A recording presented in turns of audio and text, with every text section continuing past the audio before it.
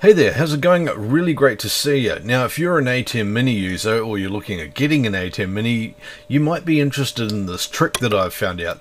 The Blackmagic ATEM Mini has a built-in FTP server. That's right, it's not in the manual, and I came across it accidentally the other day while doing something else, and I realized that I can copy files from the ATEM Mini directly to my computer without having to take the hard drive out.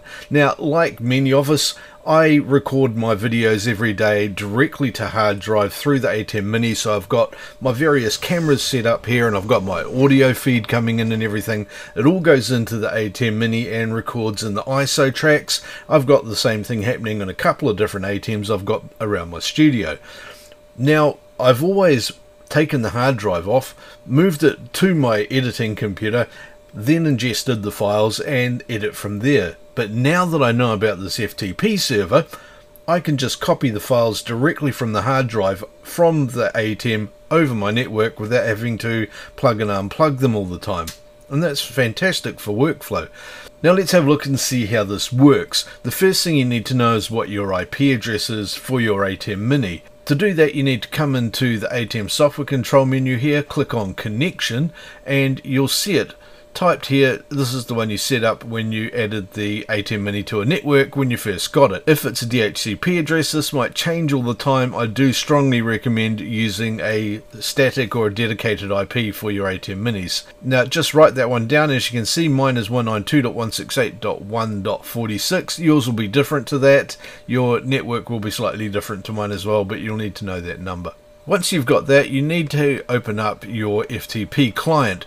Now you can find a lot of FTP client software on the internet. If you're on Mac, just go to the App Store and type FTP client, and if you're on Windows, have a look around, you'll find several similar things as well. The one I like to use is Captain FTP. It's a pay-for application, but it's really good and it stays up to date and works really well. To use this, you just click on the connect tool up the top here and type the IP address in as the host name. It doesn't need a username or password because it's a guest account that it uses, an anonymous account. Click on OK, and then the FTP software will connect to your ATEM Mini. It'll show you your hard drive's name in there. In this case, mine's a Nitro SSD that I've got plugged in. Now double click on the folder there. It will open up the different recording projects that the ATEM's created. Mine's this last one at the moment, and you can see that I've got my files in there. There's the video ISO files if you're using an ATEM with ISO, and you can see each of the individual cameras here. Now you can just copy this directly to your machine. Because I'm on Mac, I can just directly drag a file like this from Captain FTP to a Finder window and it will download straight away. Now that my file is downloaded, I can just ingest that into my edit software or anything else I want to work on it with straight away and create my video edit from there, all without having to plug or unplug any hard drives anywhere around the place. This is particularly good if you're in a multi-person environment where you're recording videos one after the other and you've got somebody else doing the edit. You can just stop and start the records on your ATEMs, or you might have multiple ATEMs, and you can access all of them from your edit machine and ingest all those files without having to move hardware around. One thing to keep in mind is that your machine does need to be connected to a local network and on the same network as your edit machines or the machine that you want to copy the files onto. Normally that's not a problem because you should have connected your ATEM up to the network when you first set it up. Some people just use it on a USB connection. You'll need to add it to a network to be able to use this.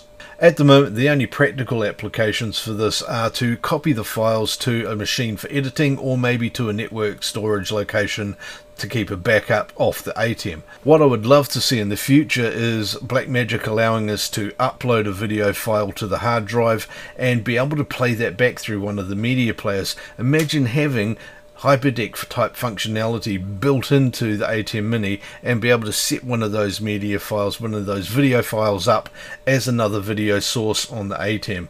Now we know this is possible because other devices like the YOLO box from YOLO Live are able to do this straight away on a much simpler device. A much more complex and powerful device like the ATEM Mini Extreme ISO should be able to play those video files back and assign them to, say, a DVE, or assign them as a video source. Now, if you've got any questions about this, or you know of any other really cool ATEM tricks, please put them in the comments below. I do read all of those, and I'm really excited to hear all of your feedback all the time. I hope you found this useful. If you have, please consider clicking down here and subscribing, and don't forget to watch this video and this video as well, because they also contain really good information that's going to help you out. And I will see you in another video real soon. Have a great day.